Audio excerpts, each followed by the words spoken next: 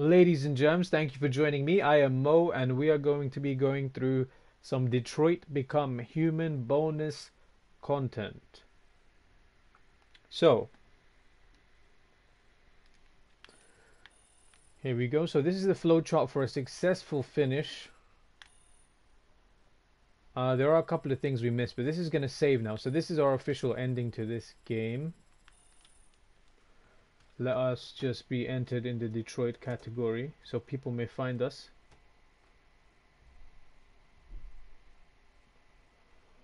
And that has been saved. Hopefully you can hear me. If you can hear me, show me some blood trails. And I'm going to press continue over here. So we have Marcus's demonstration. Connor's last mission is still something that has eluded us. Maybe we can kind of figure that out at some point. But at the moment, I think in terms of the gameplay, that I'm very happy with how it ended. Let's just call it a W. That was a win. Thank you, Stoofy, for the blood trail. So the audio is definitely still coming through. But yeah, we're going to be looking at some bonus content. We're going to be looking at what else the game kind of has for us that's not in the main thread. So let's continue. So we can do new story, we can do continue. Oh, we can't do continue. Continue is no longer an option. Alice is still, sorry, not Alice. Chloe is still here. We didn't release her into the wild. And she hasn't asked again either. So let's go to, so obviously we have chapters. That's how we finished out our story. So if we check again. Accessing the story chart. We check through this again very quickly.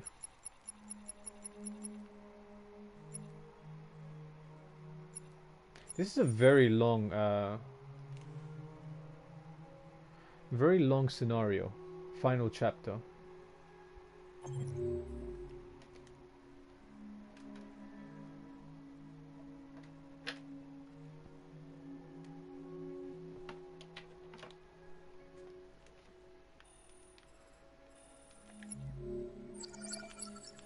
Conrad Cyberlife, blah blah. So this is now. So we this is where we started. So when we began to rewrite history, we began here on floor -49. We loaded the checkpoint, and then we eliminated the guards.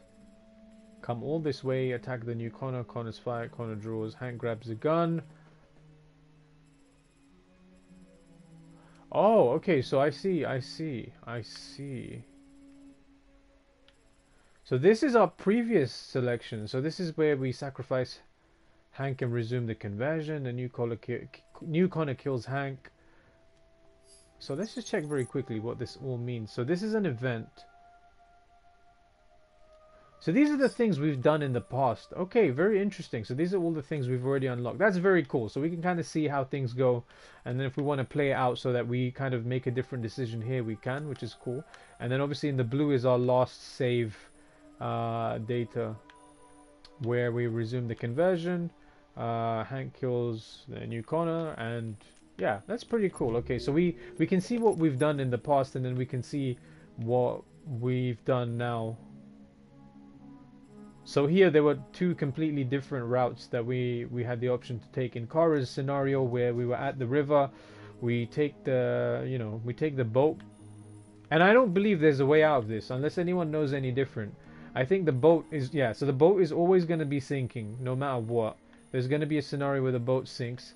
And here's kind of what we did. So we lighten the boat, we dispose of the engine, we dive, we reach Canada on boat.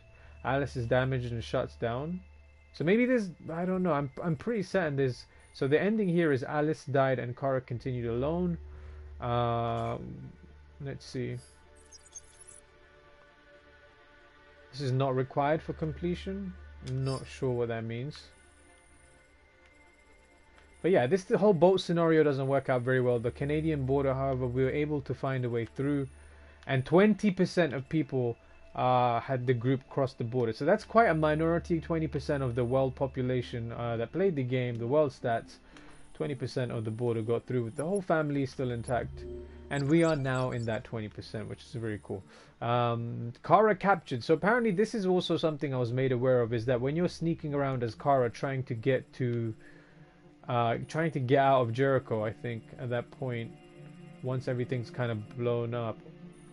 Oh, sorry, when you're sneaking around the cars, there is an option for, or there is an eventuality where she gets caught and she's captured, and she might even be killed somewhere in this timeline.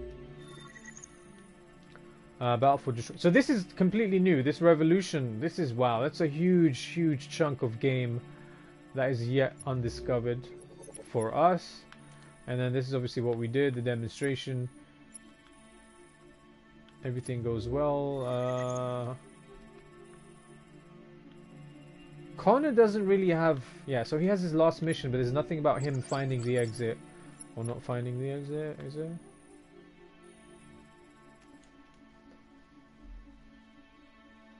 Yeah, but that's pretty much how things went. I think with the boat, Luther dies either way, says Nightwolf. I think so, yeah. So I think no matter what, if you take the boat route, I think someone's not gonna make it. I think with the border route, as we've shown, like there is a way to have everyone survive and not get the everyone will die ending. But yeah, let's go back out of this and let's go to extras. This is the extras section. As you play, you'll unlock all kinds of content that you can find here. Nice. Okay, so let's look at some of what we have. So these are the magazines I believe we pick up in the game. Very cool. So we've got quite a few, and we've missed quite a few too.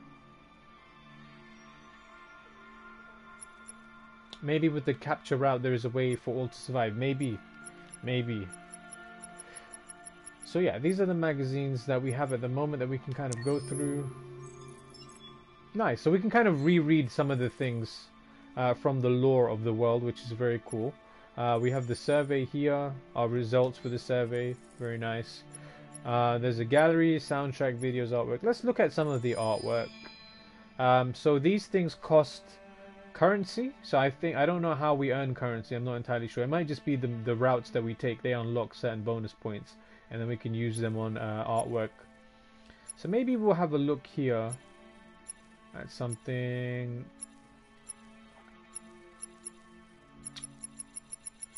Let's see. I quite like the garden place, the Zen garden. So let's have a look at that. Do you want to buy this item? Price is 300. Yes. Okay, so now we have the pack number 3. Very nice. So you get 29 nice pieces of art here, which you can easily, if you're on the PS4, you can just press the share button, you can snapshot this right up and use it as a desktop background, which is very cool. So I might take that one. We press triangle and then we navigate through. So yeah, I think this is the general idea for what we get in this pack. Very cool. Very cool. So this is a lot of the shots from the PD.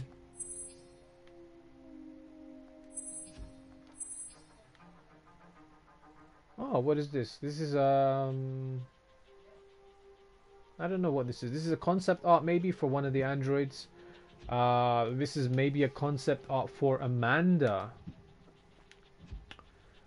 Is what I'm getting. Very nice.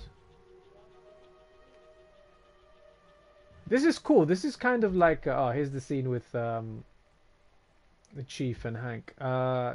This is cool. This is kind of like the art book, the digital art book, I guess, because there is kind of with the PS Plus free download. It did come with a soundtrack app or something, so I'll check that out later on. I can't really stream that, but we can show some of this artwork off for sure. Very nice. So this is when we're looking for shelter. This is out in the streets. Yeah, so this is the abandoned house where we see Ralph. This is the laundrette where we failed to... So that's another thing. I'm curious to see what would happen if you guys ever play this, you know. Make sure you steal the clothes right. Don't get caught. Be discreet and spend the night in the motel. Maybe you never meet Ralph. I don't know. It would be a completely different scenario. This game has been pretty incredible, I have to say. Beth the Wolf, how's it going? You're unlurking. I've been lurking all stream. No, that's fine. Then I went to get ice cream because why not? Yeah, of course. But yeah, welcome to the stream.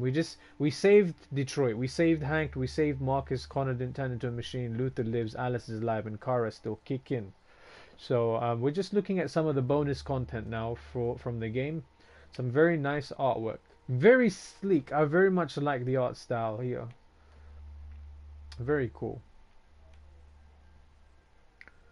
Oh, so this looks like this might be the motel, and it looks like maybe that the prototype design for Alice was a different girl. Same with Amanda, it was a different lady. And even for Kara, she looks kind of different there. This may have been very early concept work.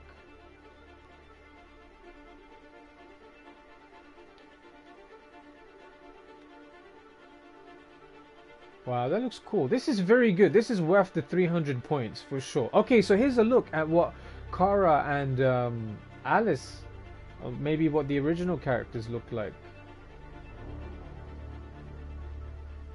This is very cool. I like seeing stuff like this. That looks like Ralph. And that looks like we've reached the end. So that's number 29. Do you guys want to redeem another pack? Or shall we check something else?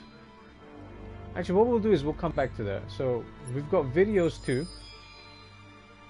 And this is something I want everyone to see. So this short movie here, Kara, costs 300 bonus points. And we're going to watch this because this is the clip that I'd kind of shown before we even started playing Detroit. And I found it in Beyond Two Souls. And at the time in Beyond Two Souls, when the game came out, it was a concept. And it's very, I don't know, it was very fascinating to me. And I'm glad that it's also in here. So that's nice to see that they've put in this video from Beyond Two Souls, the short movie about Kara, which is like 7 years old now, in here. So we're going to purchase this. And we're going to view this short movie.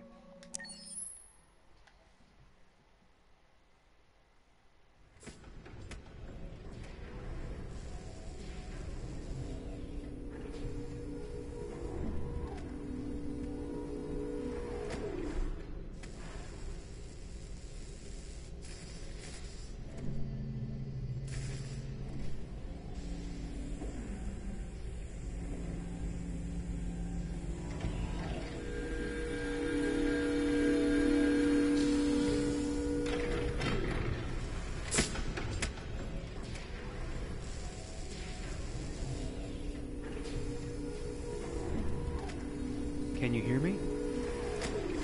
Yes. ID. KPC 897504C. Can you move your head?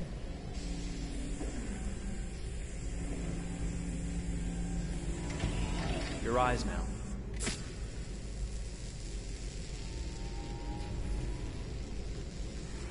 Cervical and optical animation checked. Now give me your initialization text. Hello. I'm the third generation AX400 android. I can look after your house, do the cooking, mind the kids. I organize your appointments. I speak 300 languages, and I am entirely at your disposal as a sexual partner. No need to feed me or recharge me. I'm equipped with a quantic battery that makes me autonomous for 173 years. Do you want to give me a name? Yeah. From now on, your name is Kara. My name is Kara. Initialization and memorization checked. Now, can you move your arms?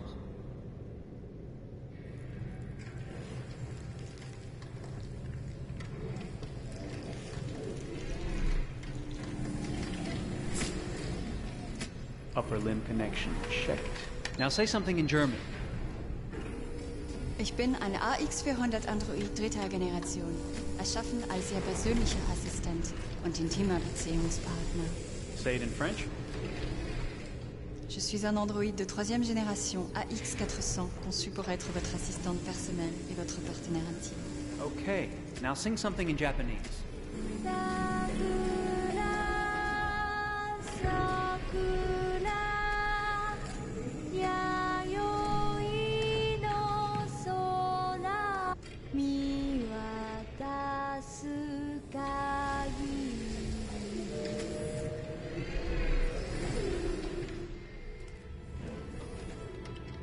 Multilingual verbal expression checked.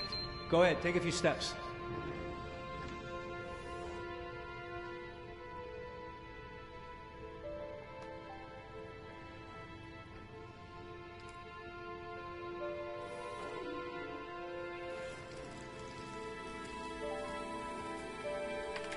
Locomotion checked. Great! You're ready for work, honey. What's going to happen to me now? I'll reinitialize you and send you to a store to be sold. Sold? I'm a sort of merchandise. Is that right? Yeah, of course you're merchandise, baby. I mean, you're a computer with arms and legs and capable of doing all sorts of things. And you're worth a fortune. Oh, I see. I thought... You thought? What did you think? I thought... I was alive. Shit, what is this crap? That's not part of the protocol. More memory components going off the rails.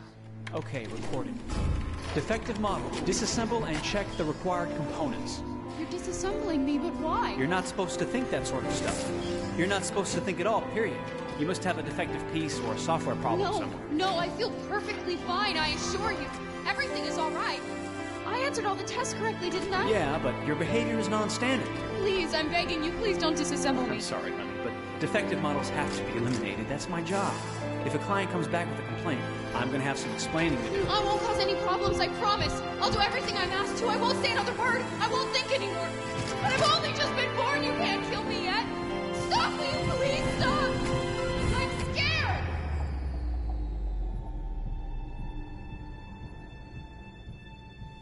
I want to live. I'm begging you.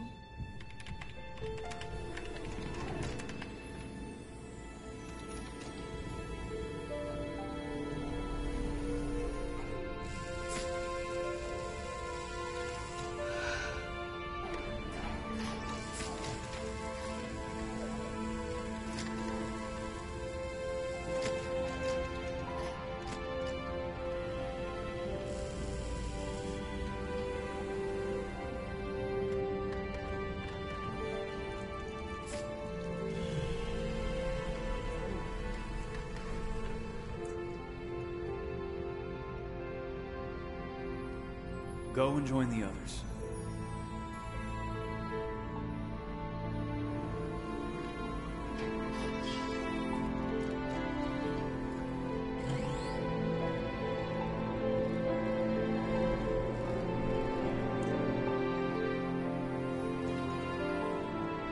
Stay in line, okay?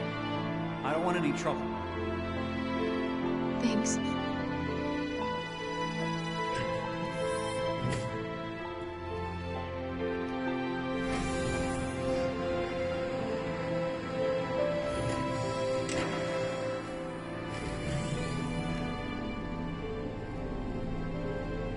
My God.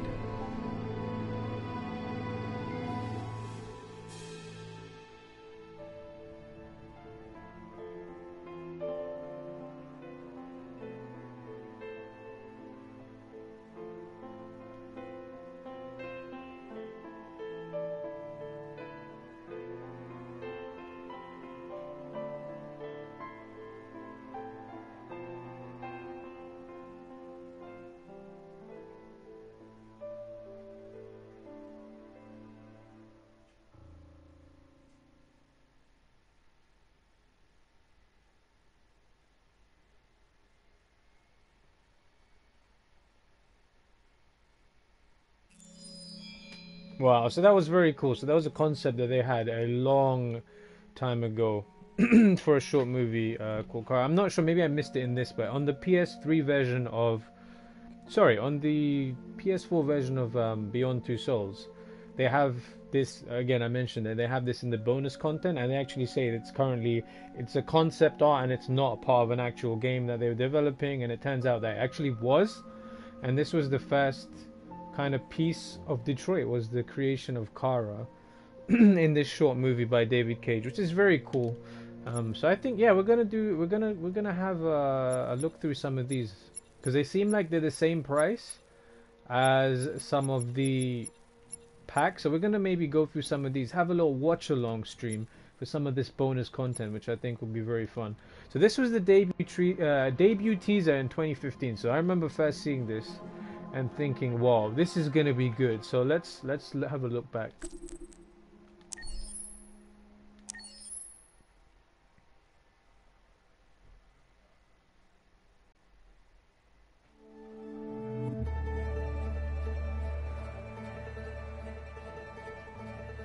Detroit. This is where it all began. The world's forge. The place where it all started. And it will all end. One error, and I came to life. I stepped out of the darkness, and I opened my eyes. First there was the fear, the light, the noise, the cold, and the fear again. I could feel my hands shaking, my heart pounding in my chest. Life running into my veins. I wanted to live.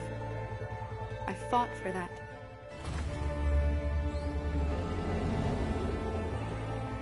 I had to find out what was outside. I had to see daylight, feel sunshine on my skin, wind on my face,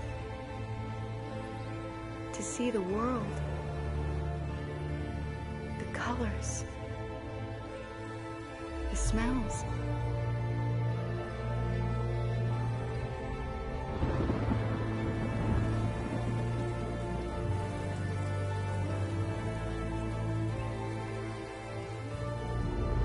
But the world is not what I imagined. It is dark and cold. It is harsh and violent, unfair and brutal. It almost convinced me I was nothing. Less than an object, just an obedient machine. But deep inside me, I could feel something different. A gentle and warm whisper telling me that I am alive. I had to escape. I had no choice. Escape to love, to hope, to live, to figure out what that force inside me was. Maybe I will change the world. Maybe I will choose a different path. Now, it's up to me to decide. My name is Kara.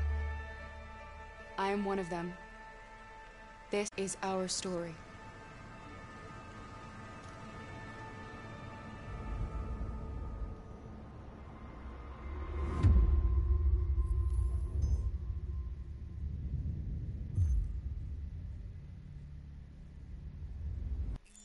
Nice, very cool teaser trailer. Got some goosebumps from seeing that again. That was very cool. I'm gonna miss this game. This was a great experience.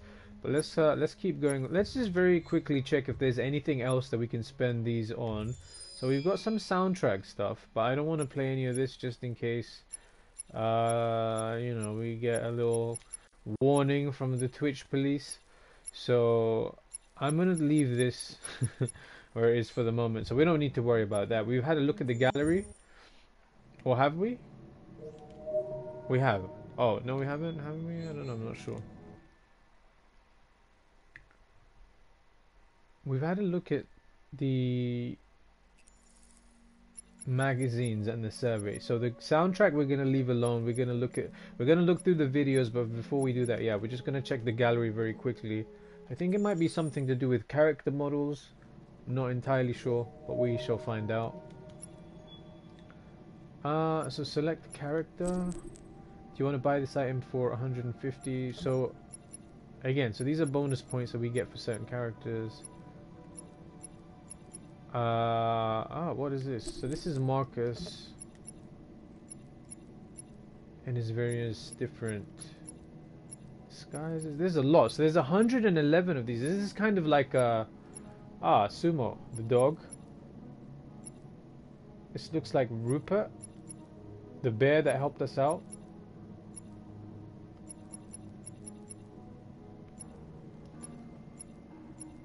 Yeah, so this looks like character models that you can unlock. I'm not sure.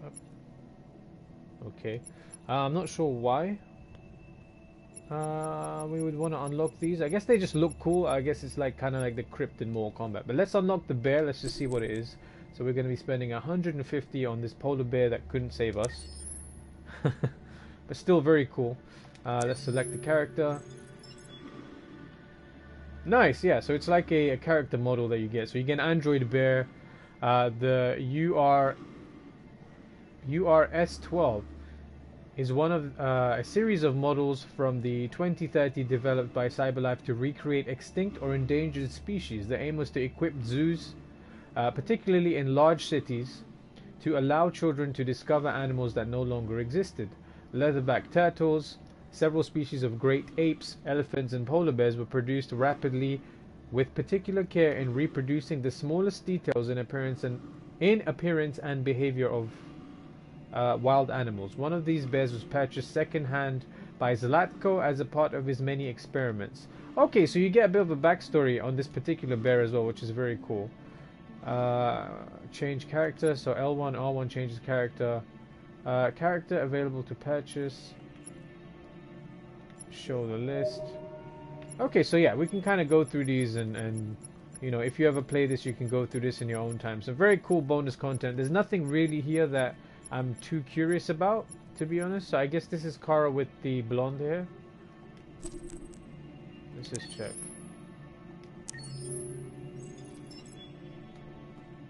Kara after Zlatko. With Zlatko turning out to be not what he seems, Kara once again needs to brace herself for Detroit's savage winter cold. Yeah, so this is pretty cool. You get like a 3D model of the character, which is very cool.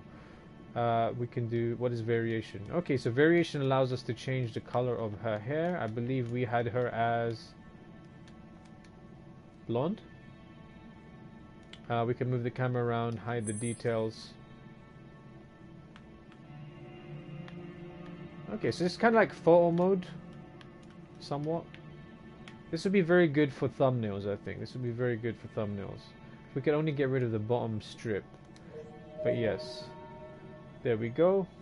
That is Kara. Okay, so let's get back out of here and continue checking out some of the videos in this section. So we saw the short movie for Kara. There's a debut teaser from 2015, and then there's Discovering Detroit. So let's check this out.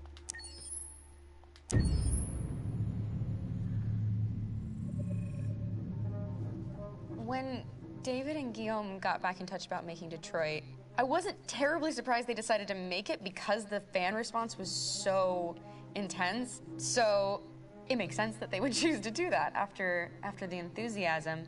It was a challenge, and it was just an interesting thing to get my head around how to approach this character now as a different, much older person, and whether or not she had changed. And I'm very happy to say that with Detroit, I've had the opportunity to see Kara grow so much more than I ever expected. You do the housework, the washing, you cook the meals, and you take care of... God damn it, where the fuck's the rat gone now? Alice! Alice! I mean, she starts out essentially how she does in Kara in a very, not robotic, but, you know, android, other way, and getting to take this journey where she becomes more and more human as it goes on. You know, and as an actor, that's a wonderful exploration in every way, whether it's how she sits, her posture, how her voice changes, how emotions change, and how much emotion is based on things like empathy and social experience. And so having, you know, as much material as I got with David to have this huge, nuanced arc was really incredible. Why couldn't we just be happy? This experience has been quite different than the experiences I've had shooting film or TV or doing theater work. I have 83 dots on my face and a really flattering black wetsuit type thing, and you're jumping around with props, and it's kind of like being a 10-year-old imaginative kid, which is fun. There's 80 cameras around us. It's already lit.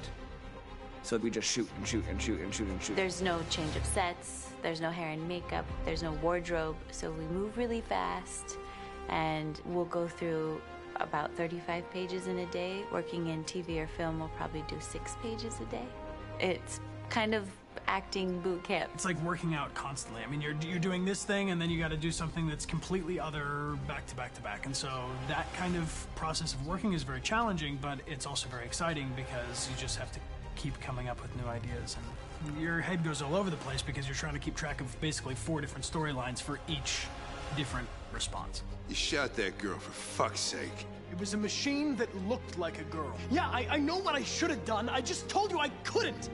All right, I'm sorry.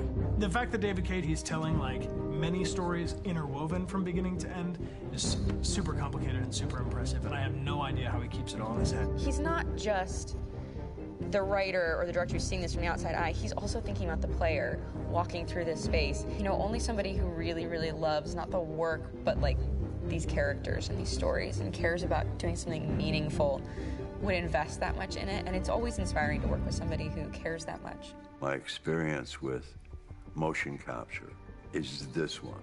And I found it sort of terrifying in a way, because they said the computer's going to build you. But then, as we got into it, I realized all the elements of it were still artistic. I just dipped into a really brilliant setup here. I've never seen anything like it. And this won't turn me into a product because I was playing a character. So, it's wonderful. In the game, Detroit comes back because of a revolutionary industrial rebirth. And there's no reason why that can't happen in Detroit, because they have such tremendous infrastructure for millions and millions of people who can very easily support, you know, a new industry. The city is really strong and resilient, but the city has also been through so much. You see the damage, but it takes that time of kind of rebuilding and reinvesting into the city that I think is happening slowly but surely. The potential of Detroit as a city is something that this game does a lot of justice to, because it would be easy to look at Detroit as some place that used to be, and that's not the case. This game provokes a lot of conversation and reflection on our potential near-future engagement with machines. That's what we are to them.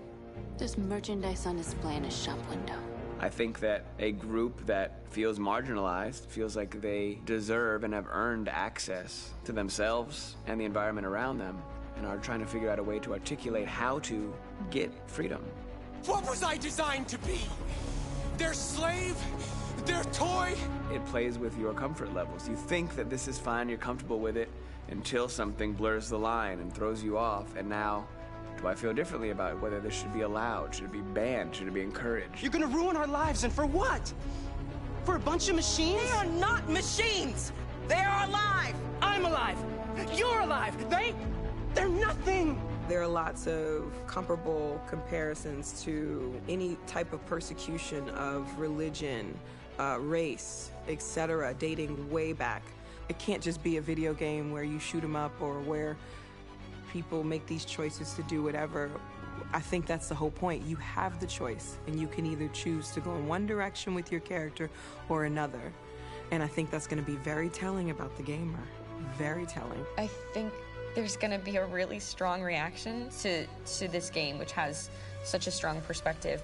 I'm that much more proud of it now to get to be a part of it, because it's important. In this game, you're actively building and designing the character through not just what kind of shield does he have or what color hair does she have, but like their temperament and the way they deal with problems. The different endings to this game are so radically different based off maybe seemingly insignificant choices in the moment, but like life, they all add up. And can't play life again, though.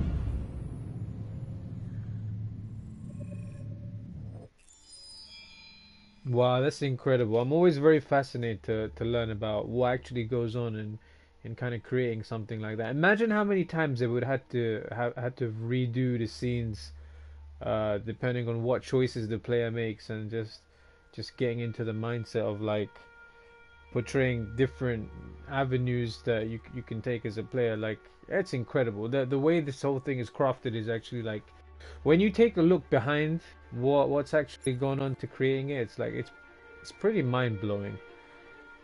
But let's continue. We're gonna watch a little meet Kara, Marcus, and Connor. So this might be how they came up with the cast. I'm not sure, but we will find out.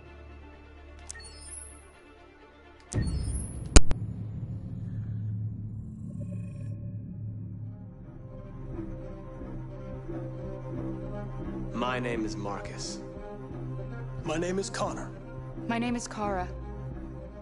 I am one of them. This is our story.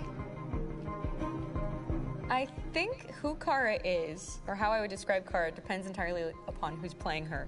because you have the option to make her multiple different people depending on the choices she makes.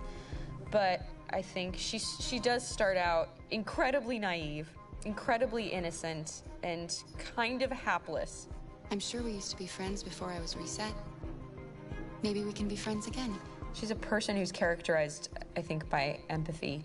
She's a person who really, she just comes from her heart. You'll never leave me, right? Promise you'll never go. I promise. Alice! Are you okay? Are you hurt? Wait a minute. Leave her alone! Leave her alone! The really beautiful thing that I've had the gift to be able to do is to essentially build a person from the ground up, because that's what she's doing throughout the game. And with every experience she has and every person she meets, she's building, you know, first emotions and then the sense of judgment. And it's sort of an exploration of what it is to be a human. Don't worry. Luther and I will be right here.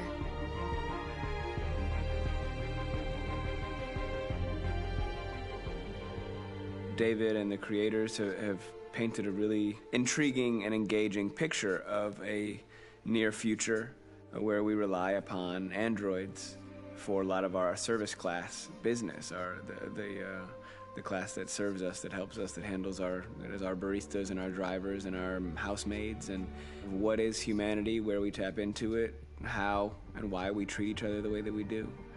And my character Marcus has a really intriguing journey, becoming deviant, realizing that he actually has feelings and human qualities inside of him, and it's a really incredible ascension into becoming fully realized and coming to terms with what you actually deserve better than this in life. And not only do you want it for yourself, but you want it for your peers. We've come here to demonstrate peacefully and to tell humans that we are also living beings. All we want is to live free. You know what? This thing, Dad, is not your son. It's a fucking machine! I think that a group that feels marginalized, feels disenfranchised, feels like they deserve and have earned access to themselves and the environment around them, and are trying to figure out a way to articulate how to get freedom. Connor is analytical. Connor takes things literally. He starts in the beginning place where he's very mechanical. He feels nothing inside, of course, and it's all just a system, a protocol that he is executing to get whatever he wants to happen, which is help humans stop deviants and to find the link between deviant androids. You were designed to serve humans, not kill them.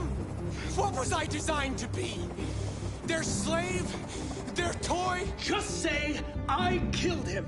Is it that hard to say? Stop it! Stop! But of course, over the course of the story, and depending on the player's choices, Connor can grow in many different ways. He can deviate from that procedure or not. The moment of truth, Hank. Am I a living being? Or just a machine?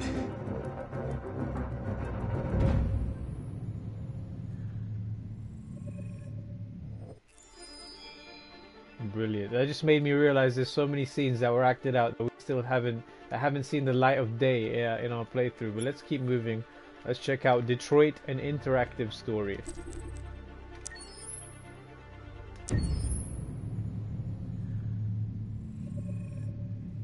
Game after game, we try to challenge ourselves. For Detroit, we wanted to, first of all, to write a story that would be incredibly bending, which means the most non-linear story that we've ever created.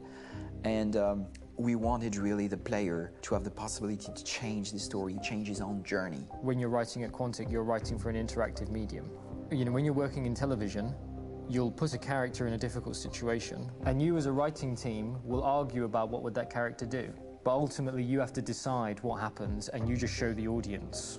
What's interesting about interactive drama is you bring the player into that conversation, and it changes your job slightly as a writer, because your job is to provide a narrative context in which the player can write his own story. You're giving him this kind of narrative Lego that he's going to snap together into his own shape. You also have the ability to make your audience attach themselves to your characters, because the audience is in some sense responsible for what happens to the characters. It's just a few cans. Come on, let's go. We have some cash now? You used me to steal that money. How could you do that? I trusted you. What is a bit specific about this scripts is how large they are. If you take a film script, there are about 100 pages, but here we have to deal with a script that is between 4,000 and 5,000 pages. Everything becomes bigger because we don't just tell one story, but we tell all the possible stories that can be told within this narrative space. On Act 3, our final act, we have around 1,000 different scenarios, and every one of those scenarios has to be as interesting, as passionate, as strong, and as emotional for the player. We want every action that the player does, every interaction that is available to serve in telling the story, and help the player understand who his character is, and build that character moment to moment.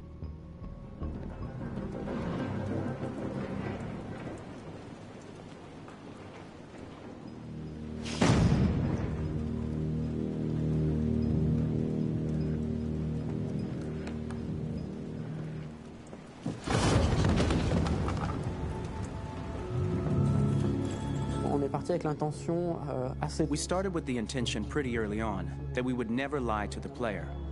So we implemented a visible tree structure in the game that players can consult during a scene or at the end of it, which shows exactly what they did and what they missed. There are games out there offering world exploration. We offer narrative exploration. You know, keeping control of such a wide and large story is a huge challenge. So same thing when you shoot with actors, because you will need to shoot many different versions of each dialogue, of each scene. For actors, it's a huge, huge challenge. Because of the style of the game, you have so many different ways that the character can go. Every decision, it's what I call kind of choose your own adventure. Like every decision that the player makes, it's going to open up 40 more pages of material and experience that ties in, which means as a performer, you have to try to continue to make things feel real that the player might not ever see, but also that in performance it's not always connected to a previous act. It's grueling, it's hard work, but it's a great team and I enjoy doing it. I was really frustrated. I was until I got to this point where I kind of was able to step outside of my own experience and even in a lot of ways my own process and be able to step outside of that and okay, this is something new. What do you need? How do I meet you there? How do I give you what you need and still feel like I'm doing what's right? And once I did that, then all of a sudden it got really fun. It was much freer and having to approach it in a new way and think about the player and think about how it serves them and what I'm doing for them or what I'm letting them into. It's really, I think, helped me grow in general. Remember, there's nothing on the left. That's a wall, so it's probably all there. And then make her come first, close. But I think you would go first to check that it's safe. Okay, sure.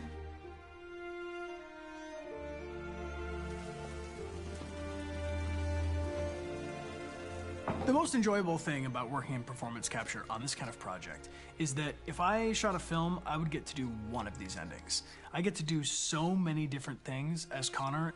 Your head goes all over the place because you're trying to keep track of basically 4 different storylines for each different response. What's the name of my dog? Buddy?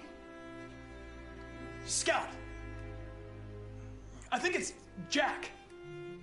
I can't remember.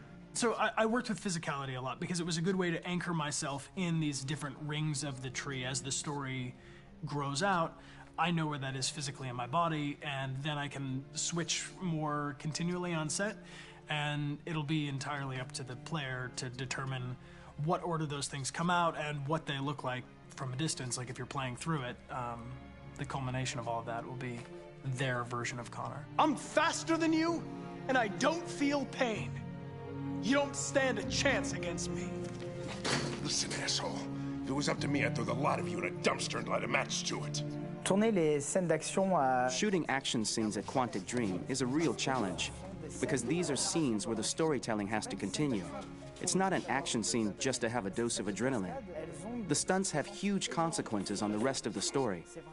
It's really a moment where we implicate the player and tell him that the choices he makes during an action scene will have a direct impact on the evolution of his story.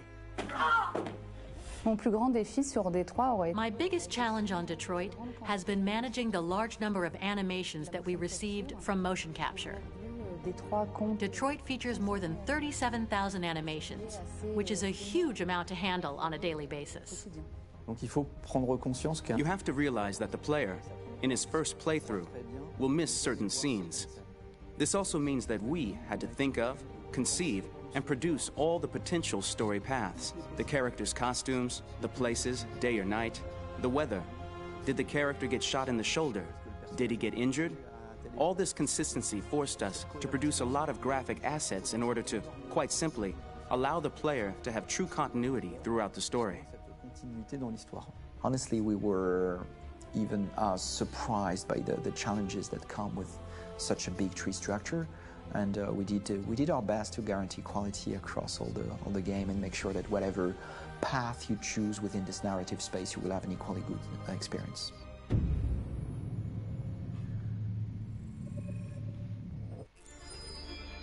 Wow. So between 4,000 to 5,000 pages of script compared to a regular film script. That's a lot. And 37,000 different animations. Like, it's mind-boggling. And even for the actors, the amount of scenes they'd have to kind of reenact or kind of get their minds into a certain branching persona. Like, if you're playing Connor a certain way, they'd have to act out, I'm assuming, slightly differently than they would if Connor was, you know, if he was more machine or more android. I can't even wrap my head around just the depth of work that has to go into creating something like this. So let's look at the making of Detroit.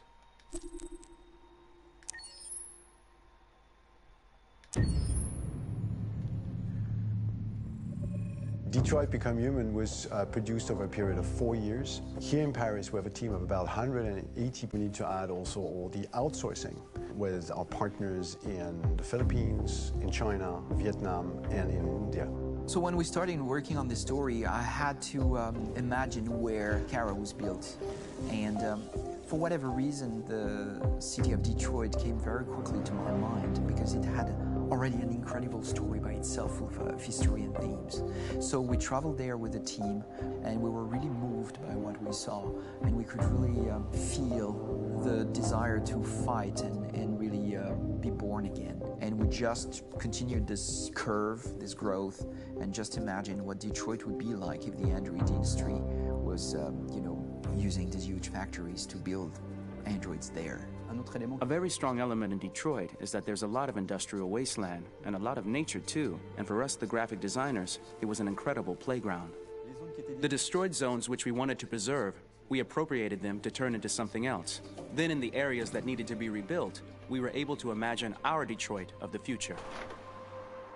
We didn't want to make a science fiction universe, but a world of anticipation. If we chose science fiction, we could have imagined flying cars, extraterrestrials, but those things are very far from our current everyday life. Anticipation is more about gleaning from our contemporary reality, the one we know, because Detroit is set in 2038, and 2038 is tomorrow. The difficulty we had was sticking to reality. That is to say, technology becoming more and more invisible, a lot more elegant, and at the same time, making it visual. So all the computer equipment, autonomous cars, we simply act very technological objects, but at the same time remain very credible and ingrained in reality. To create a cohesive universe in the fashion and clothing of the human characters in 2038, I didn't want to put an accent on strange shapes, or really vibrant colors, and things we wouldn't know. That I wanted to keep for the androids. The goal was to create something familiar which we can identify with in this future setting. Working on the artistic direction for the androids was a bit special because this is a project about the place they could occupy in the human world. It was out of the question for them to be too beautiful or too perfect. They had to correspond to every social class, rich and poor. Inspired by everyday utilitarian clothes, I brought a modern touch by adding dynamic display surfaces, the armband we can see on the side, the triangle on the front and back, an LED. Like that, there's no confusion. Wait. You're sending an android? All right, ma'am. We need to go. You can't do that. Why aren't you sending a real person? Once we cast the actors, we traveled to meet them in order to scan their faces. We record the structure of their face with the scan, and we record the colors and patches of skin with photography. Once we have this information, we will use this as a basis for modeling and creating the characters. The artist will make it more realistic, but will also enrich it. He will propose ideas which we will develop together. Finally, we will have a character with character who corresponds to the project and the world. When the actors come to Quantic Dream, we show them the design, what their image will be, and what they will look like in the game. This extra information gives them another dimension and color to connect with emotionally. It helps them think about how to play their character. Your mission. That's all you care about, huh? You should consult a professional who can help you. Beat it, you hear me? Get the hell out of here! So there are 3 types of shoots at Quantic Dream. Shooting and performance capture, where you capture the whole actor, his voice, his face, and his body. These shoots are obviously done with American actors because the game's original version is in American English. After that, there are the body-only shoots, representing around 250 days of filming, while the performance capture is 100 days of filming. Now, body-only shoots, there are 2 types. There are the action shoots and the technical shoots, which are mo-kit shoots. Mo-kit is when the player controls a character on the screen, and he moves in an environment to explore it. This is of particular importance at Quantic Dream, and therefore we shoot a lot to offer a unique context for each scene and each character. To prepare a motion capture shoot, we first get together to look at the sets we need, the animations that we want to shoot, which ones need to be grouped together, or which ones need to be cut and shot at another time, so that we get the most out of the shooting day. This often means shooting scenes out of order, especially those with big props or accessories, like a big car, for example.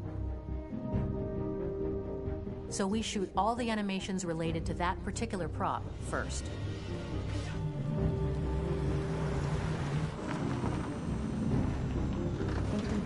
The biggest challenge for the mocap team was shooting a Spider-Man mo-kit. We had to build a wall and attach an actor to a harness with cables so we could pull him up and render him climbing. The shooting on this game total took about, I would say, more than a year, maybe 1 and 2 years, with about 300 actors on set, so it's quite a massive production. But so much happened on this set, between the stunts and the shootings with a little girl and all these great actors that we had. It was really a very, very memorable journey for the team and for myself. Today, Detroit has over 37,000 animations. When we retrieve the motion capture data, it's just a cloud of points, which represent all the markers worn by the actors. From this cloud of points, we have a phase called retargeting, which gives us a skeleton. This skeleton will be applied to the characters of the game. There is still work to be done, but this gives us the main movements. Since we are working on something very realistic, we must recognize the actor and also recover all the emotion he expresses in his performance. We use a system of facts, an identity card for each actor. We make the actor do a whole range of facial expressions. Then we recover all the expressions and paste the animations on a puppet that Jan has prepared. I then recover and refine these poses. I might stretch the lip, reinflate a cheek, tiny details that make the finished product really capture the actor. Because of the nature of our mocap system today, when we receive the animations, we're missing eye movements, and so the character has that dead look. He really has no eyes, so then it's a big part of the work for the animators to find the regard of the actor in relation to his position, in relation to the body, etc. It was crazy when I saw the newest model for Kara, because they've been working on it and working on it, and this was the first time I literally jumped in my seat. It not only looked so much like me, it was the fact that it looked so lifelike. It wasn't that it looked just like it was a camera, it was something else, you know, but it looked alive. It's exciting, and it's kind of terrifying. Game after game, we learned the rules of optics and filming, and our goal with Detroit Become Human was to have cameras that would actually emulate the optics of a real physical camera. So basically dealing with real-world imperfections was our main task, and just to make cameras look as real as we can. Once the animations are shot and processed by the animation department, integrated and polished, we film them. That is to say, we really do a mise en scène, as in cinema. The real difficulty of our job is to know if these cameras are telling us something. Are they in the emotion of the scene? Do they describe exactly what the action must convey, what must be felt? The most important challenge for me was one of the final scenes where Marcus decides to start the revolution and go to the battlefield. Very quickly, we imagined this to be a huge sequence shot. We wanted the feeling of a cameraman running behind us, while showing Marcus, the androids who help him, the person shooting at us, etc. Above all, it was necessary to say to oneself, this scene is very violent but does not glorify war. On the contrary, that war is something improbable and absurd. It was really a fun challenge. The idea was to say we have 3 characters. We would like each of them to have a specific cinematography. We wanted Kara to be much more filmed with some kind of handheld camera, to have something very living, very breathing. For Connor, we wanted something very cold and very perfect. And for Marcus, we wanted something epic and spectacular. So it was about the filming, but it was also about the photography. So we worked with a director of photography to give each character a different lighting, different key colors. Each of them would have their own worlds. And finally, we worked with the composers, so they would create a specific sound for each character, so each would have his own world and his own style.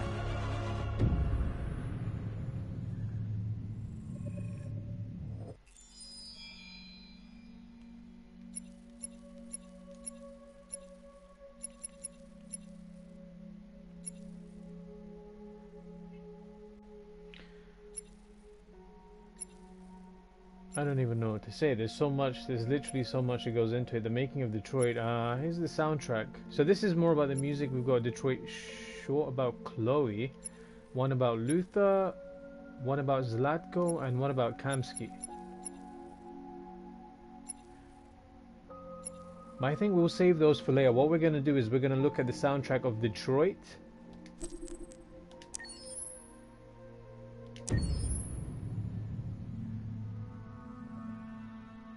For the soundtrack of the game, we tried to be very close to what is done in film. We were constantly asking at each place in the game, why are we putting music here? What is it going to say? So we focused the music on bringing emotion, which is interactive, and supports the character's arc. I'm sorry, honey. I'm sorry. I'm sorry. You know I love you, don't you? You know I love you. We make games that are very narrative. We're really into interactive drama, so the soundtrack also had to go in that direction, supporting the 3 characters' very different stories. We really wanted 3 colors, 3 musical sound identities, and from there, having 3 composers made sense, since the story of Kara, Marcus, and Connor are all completely different.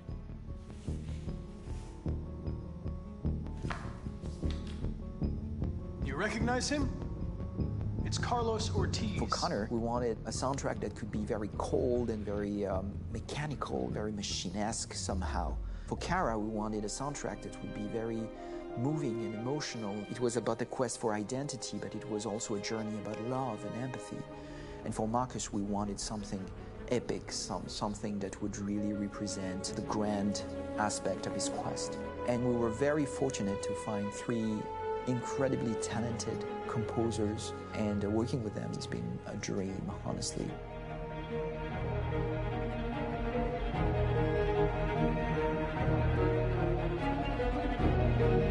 My name is Philip Shepherd, and I'm a composer and a cellist and a producer, and today we're at Abbey Road Studio One, which is my favourite studio in the world, and today we're recording the soundtrack for Kara from Become Human.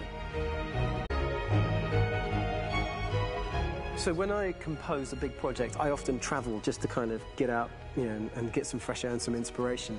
And I go hiking and traveling in Montana a lot. I had a log fire in the room that I was staying in, and the flames were kind of making absolutely direct music. and it became the basis for Kara's theme, and it sounds something like this.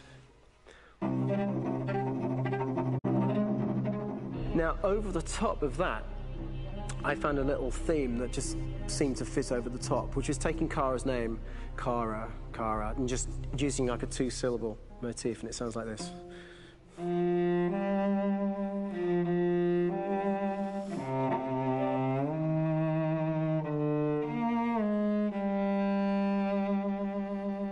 going to pull through this, Alice. As long as we're together, nothing can hurt us.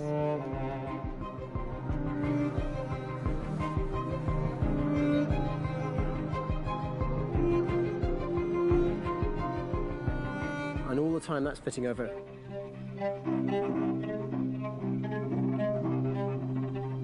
So it kind of works in lots of levels, and in fact every single theme in the score has one of those elements built into it, and it becomes sort of the DNA of every single tune.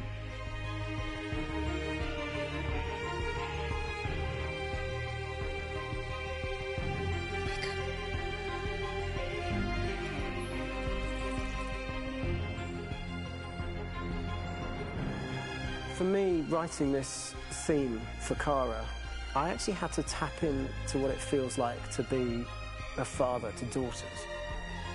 I really had to tap into everything I feel about my daughters and thinking, well, if I had to write music for them and that sense of trying to protect them but also give them the freedom, that's totally where it came from. Because each composer has been given the sort of narrative responsibility for very different characters, I haven't had to sort of go into other styles. I can actually be very loyal to this particular character and sort of hopefully encapsulate her. But it means also I've suddenly become very connected to this character, and if for some reason it goes to game over early, I'm getting mortified. You know? They're over there! Starting a new project, for me personally, it's always finding the right tone, finding the right color, I like to call it. For me, it's finding that right texture that actually sits against picture really well. One of the biggest things is I created custom instruments for Connor.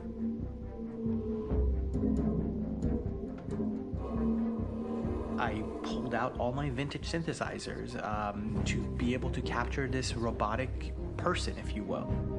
My approach to all of these custom instruments is that I hear the sound in my head. And either I could just come into the piano and just be like, all right, so I'm going to just get on the computer and just create it. I rather be able to play these instruments physically. Oh, that's nice. You can do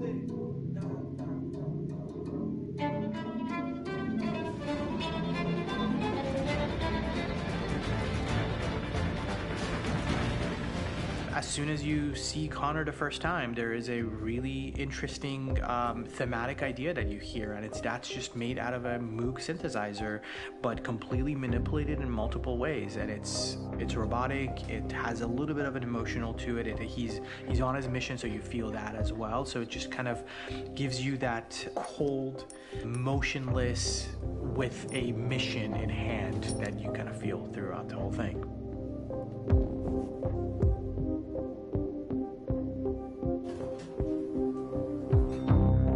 Because the music evolved, one of the things that I was very weary and I was very kind of focused on was the way that the music has to evolve. So my idea behind it was that Connor is a singular android that could at any point become a deviant or could actually stay as an android. So I created a more or less an Connor theme, and then I was able to just manipulate it in different aspects of it. Is everything okay, Lieutenant? Chris was on patrol last night. He was attacked by a bunch of deviants. I'm a human being writing for a robot, and throughout Connor's journey, he meets someone, he meets a partner. So how do you deal with a robot feeling? And I've met a partner that I'm gonna work with, or all of a sudden he sees a dead body. Does this robot have an imagination? Does this robot have a feeling? And if yes, how do you translate that into non-emotional music? So it basically at any point I was just like, I can't do this, and then I just do it. Property was damaged and fires continued to rage in several major districts across the city. Some people are asking, have androids become a threat to our security? when I first started really digging in on Marcus, the one thing that I really tried to capture was the transformation process. You know, Marcus is this android that evolves over the course of the game and really goes from kind of figuring out that he's more than just an android. You know, he's starting to develop kind of a human soul in a way. Try to imagine something that doesn't exist, something you've never seen. Now concentrate on how it makes you feel and let your hand drift across the canvas. The other side of Marcus that I really latched onto was that he almost became a savior for a lot of the other androids in the game. So when I started developing the theme for Marcus, I really made it like a church hymn.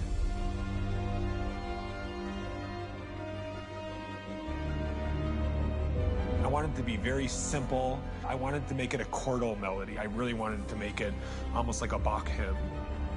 The tough thing with that is it had to be recognizable. If I made it too complex from a harmonic standpoint, it would be hard, I think, for people to kind of pick it out and recognize it. It's very acoustic derived, but it's also been treated with a lot of effects and things to kind of put it into the space that I felt the sound should be in.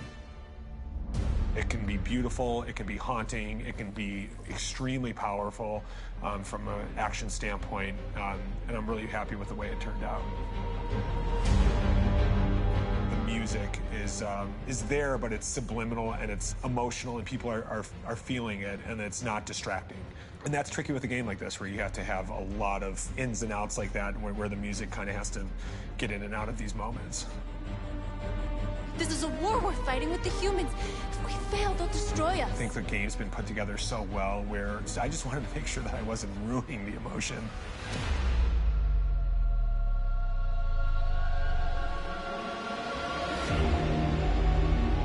I gotta be honest, when we first started on this path, I said, oh man, this could be pretty messy, you know? I mean, it could feel disconnected, but I mean, it's amazing how they really guided us and got us to really kind of all be in the same world, but at the same time feeling completely different. So it's really gonna stand out and kind of be one of those games where people are really gonna notice the music and kind of how it was crafted, and, you know, and all the hard work that went into being able to pull it off in a graceful way.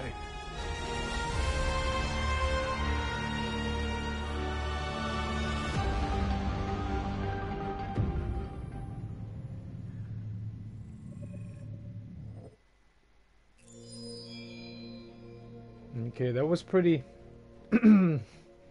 It's a lot to take in, from everything from the music to the animation to the direction to the script to the actors. It's a lot, and it's an amazing piece of work. We've got a couple of other things here in terms of the shorts, but I think we will save that for another bonus video. So if you guys have kind of enjoyed this so far, stay tuned. So we've done the soundtrack of Detroit, and yeah, I think on that note, I'm just gonna say thank you for giving me some time, and if you enjoyed this deeper dive into the world of Detroit, stay tuned, because we're probably gonna do one more video. We're gonna do some Detroit shorts with some of the characters, so it'll be a nice video to watch along to. And yeah, thank you for watching this on the YouTube. And if you're on YouTube, know that I'm currently moving along the path towards 100 subscribers. So I ask, would you kindly hit the notification bell and subscribe on YouTube? And if you liked what you saw, click me a thumbs up. And whilst you're doing all that, you might as well leave a comment with your thoughts below. I'd love to hear from you, and be sure to check out the rest of the video series. And I look forward to you joining me again.